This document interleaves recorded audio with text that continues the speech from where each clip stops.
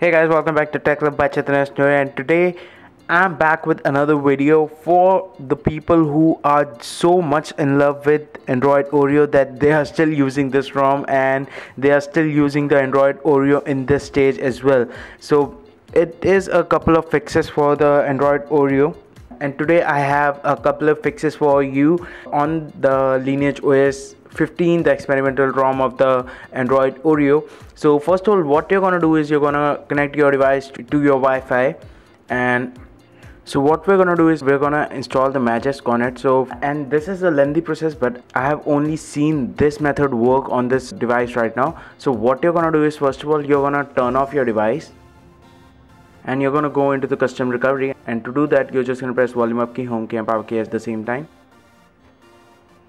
And now what you're gonna do is you're gonna go and install, and you're gonna select the Magisk over here and you're gonna swipe to confirm flash. Then you're gonna reboot the system.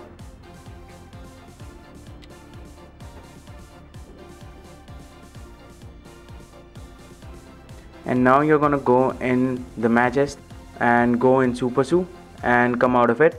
And now what you're gonna do is you're gonna go in F-Droid. You're gonna go and search for Amaze, and you're gonna install this application. After installing this application, you're gonna go in Amaze and you're gonna go over here and you're gonna go in settings and you're gonna go in the advanced and you're gonna tick on all these three. And after doing that, you will get a request from the SuperSU from the Magisk that this application requires SuperSU permissions, so you're gonna allow that. And then you're gonna go in system, and I've come too far, and now you're gonna go in system and you're gonna go down and you're gonna select the build.prop and you're gonna open it with Amaze text editor.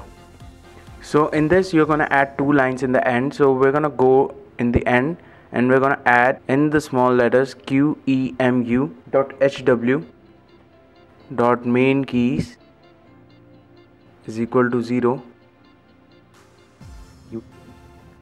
and another line is ro.sys.sdcardfs is equal to 0. So you're gonna save that, and now you're gonna go and restart your device. So what first line does is it will give you the navigation bar, and the second line will give you the camera fix, which asks for the SD card in the camera application. So it will both be fixed. So as you can see, you have the navigation key over here now, so it fixes that too, so you can finally use the device like normal. So that is just great. And let's go into camera application now. So we tried, but it is not fixed now. So now you can use your device a little bit better. So I think that's it. If you like this video, please give it a thumbs up, and if you're new here, please subscribe to the channel and don't forget to share the video. And thanks for watching, guys.